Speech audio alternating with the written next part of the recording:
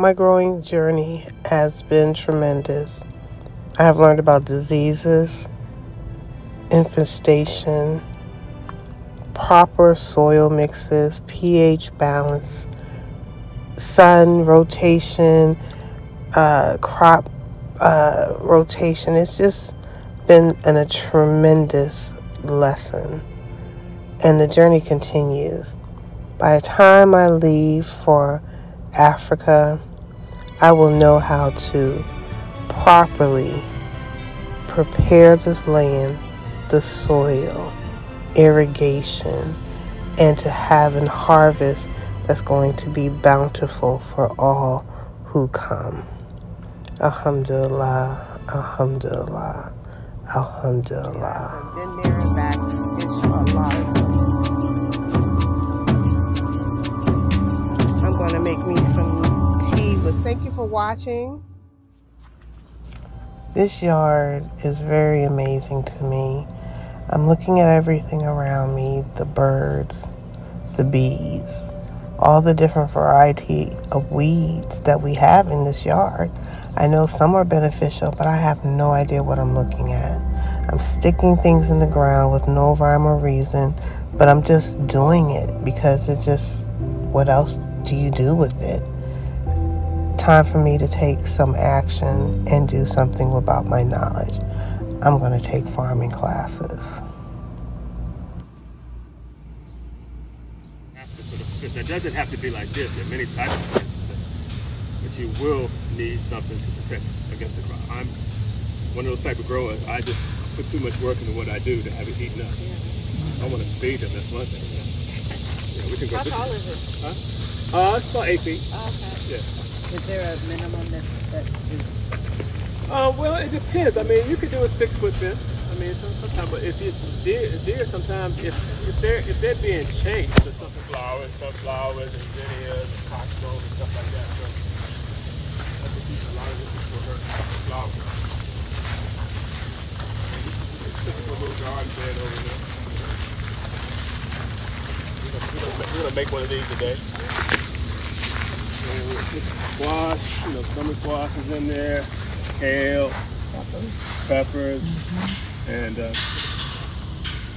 basically, we had the equipment and to know how to really kind of, do stuff here. So good land, it's flat, the soils are nice, and so it's really kind of no shade. Yeah, no shade. Yeah. So.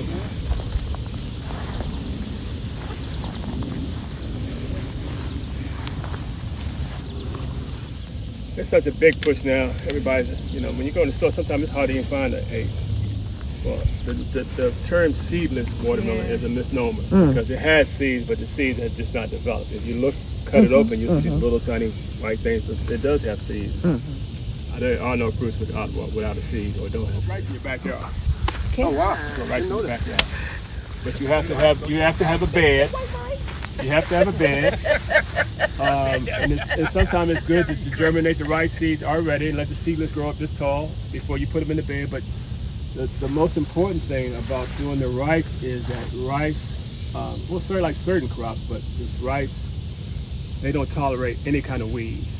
And once if you let the weeds just proliferate in the bed with the rice, early on you won't be able to tell the weed from the rice. So what you do is you make your bed, and we do it differently here. We make your bed, and if you were to do this in your backyard, you make your bed, germinate your rice seedlings, and then you put your rice seedling, maybe space them maybe like 8 inches apart in a hexagonal kind of fashion like that, and then you want to come back and put some straw or mulch to keep the weeds down. You want to keep the weeds down. If you get it in late and it gets cold, you might not get much of a harvest. So you really got to get this in the ground and up and growing. So this has probably been in for the past like 4 or 5 weeks. Probably. And how tall will it get? Probably just about this tall. And I can tell you this, is that the rice that we've grown here, and especially the rice we've grown at the farm, is the best rice I've ever tasted. So you can tell the difference. It's addictively. So rice aroni ain't got nothing on this. No. Right. So I mean, well, what type of rice? This is might be Kasha Kahari. There's a rice variety called Sierra, Presidio. You know, a lot of rice varieties that they grow over in California, and some of. Well, what category is it? White? Well, all rice is brown rice until they mess it up and polish it and make it white. When you put them under that plastic, the heat from keeping the soil, because this is a tropical crop. It doesn't like cool soil at all. So the hotter it is, sometimes the better it is. It grows. So once you get the heat up and the heat up, and you know it just grows and it just spreads.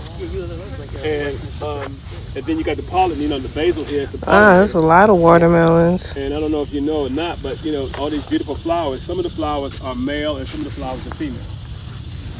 So the bees have to go to the male flower, take the pollen off, then they have to go to the female flower and put the pollen on the female flower, and the female flowers are the only ones that will produce the fruit. Okay. Well, that's most with squash. All those plants in the same family. I only got one big old squash, but Yeah. I think it was all male. About 14. Yeah, it was all There's a male. really light one, kind of almost like this almost. There's a real light cloth like this, which will let the sunlight in, it'll let the water in, but it'll keep the insects out. Okay. Because the thicker that is, the less sunlight that it's going to allow for the plant.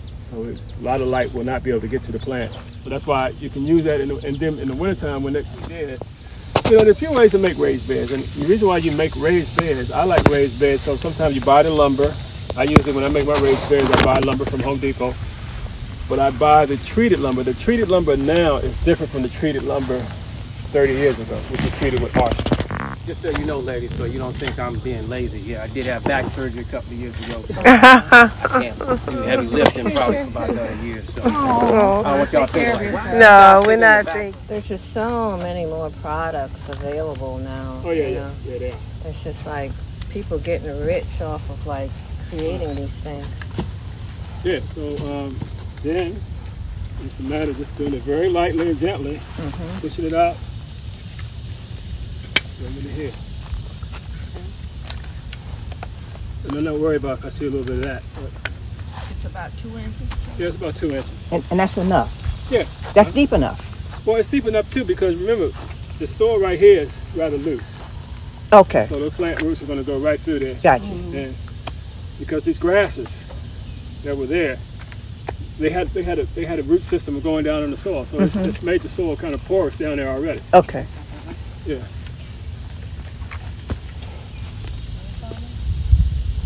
So what I do sometimes, and I want to keep this as, you know, you can buy some seeds and you get a whole bag of seeds and maybe only 30% of them germinate, which is bad.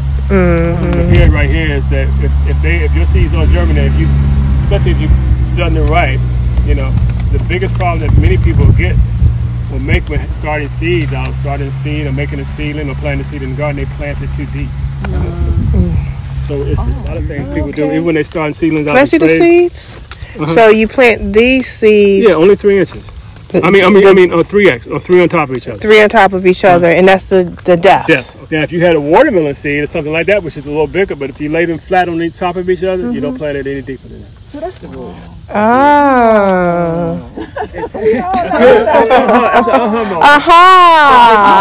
Like this, where it's only 2 inches of the biochar. It's literally just kind of sitting. You just sit. I mean, you just sit. You don't have to cover that seed that deep. Just drop it in, and actually, when the rain comes, it will splash enough soil on it. But don't plant it too deep. If you plant this at least 2 inches deep or inch deep, You're not gonna you'll be waiting, and you'll wonder why. When you dig, How to do it, what to grow, how to prepare your beds, how to start your seedlings up, how to do all those things. But excellent resource. Okay. Excellent resource. Are you on Facebook? Oh yeah. Oh, okay. I don't know what the hell I got. you know, I need to give you some traffic. I've been there and back, inshallah. But that